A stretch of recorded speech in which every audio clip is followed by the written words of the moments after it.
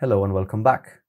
On this episode we're going to be installing a solar panel on the shed so we can push forward the automation system. But first let's have a look at the bridge we constructed 2 months ago. As you can tell, it's still standing, although this is not surprising because, well, it is a bit overrated. I used a lot of material, probably 100 kilograms of concrete blocks and about 200 kilograms of cement. So, well, hope it lasts for many years. This brick on the left is able to collect all the debris and foliage that would otherwise block the bridge and cause a flood. Although if it does flood a bit more, we still have another layer of bricks on top, so I'm not too worried about it. So let's have a look around, see how things look after the herbicide was applied. As you can tell, everything is pretty much dead.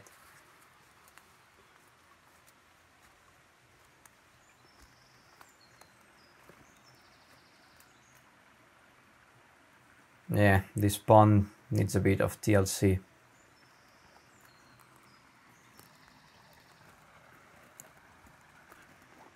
This is the old roof.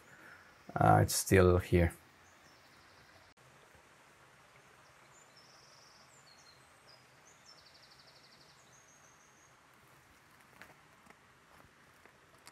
That is the exhaust we installed, if you remember.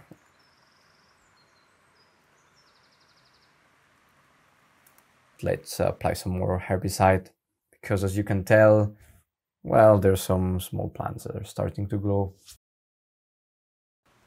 Let's have a look inside. Floor is pretty dry, so that's good news. It's been raining a lot the last days, and I can see no leaks, so that's good. Probably we can leave the roof as it is for now.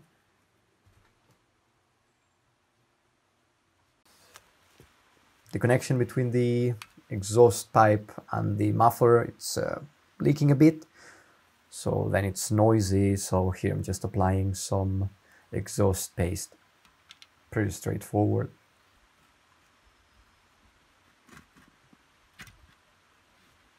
This pipe shakes a lot, so I might have to come up with something else. But let's see what this exhaust paste can do. This is the solar panel I will be installing. But as you can tell, there's not much sun at the moment. This is facing south, which is good, but it's full of branches, so let's sort this out.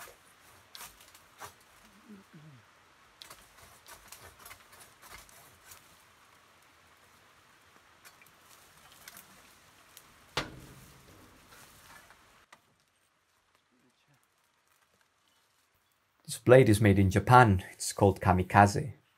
It works incredibly well, even on pretty thick branches, like 10-12 centimeters, no problem at all.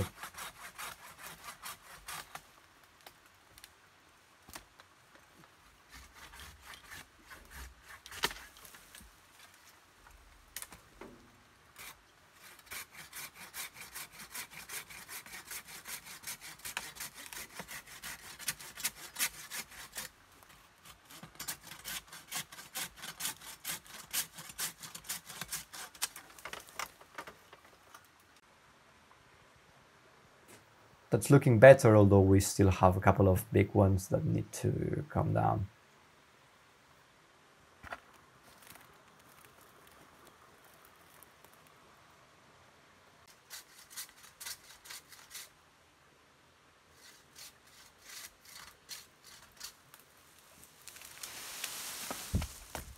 Oops, that was close.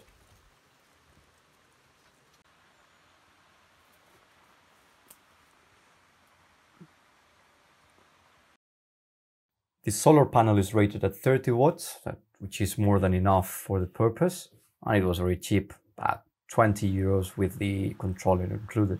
So I've just zip tied it to a tile, and it's good enough for me.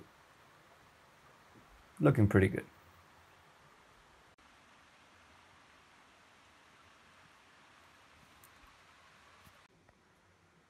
Let's have a look from the inside. I have this piece of wood, an old battery, and you can tell it's already charging, so we're good. So I've now attached the earth wire to the engine, to this Lombardini 325 cubic centimeters diesel engine. And let's go ahead and start it using the starter motor and the battery, which is being charged with the solar panel. Let's check the oil level and give it a sniff as well.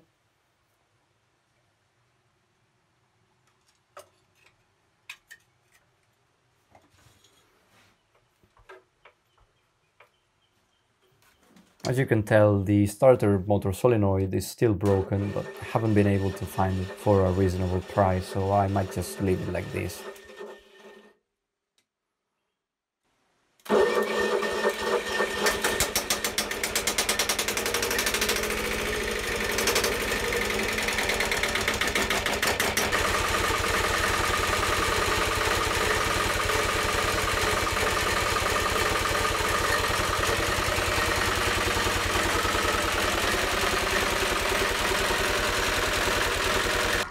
I think the exhaust paste worked pretty well. I've put some aluminium tape on top just in case, and well, the noise is bearable. The engine is a bit smoky, so I might extend the exhaust. There are some trials, but we will see. I might just leave it like this.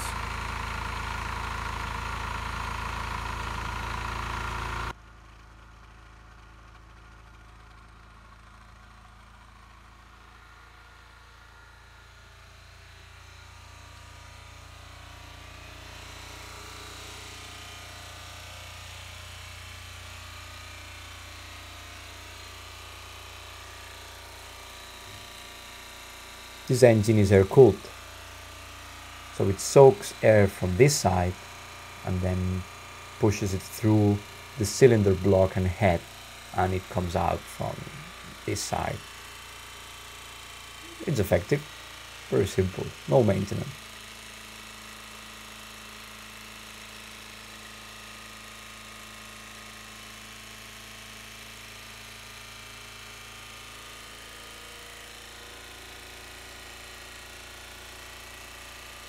I have received the small pump I bought for the bleeding system, although the suction head is only 30 centimeters, so it might not be enough. Well, look at that. I found the original key. It was on the roof.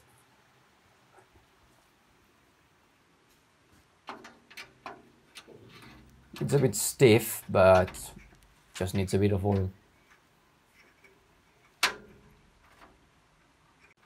There we go. Just as new.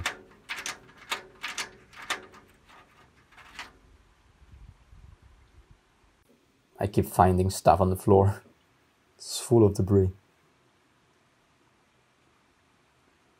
And everything ready to go back to sleep.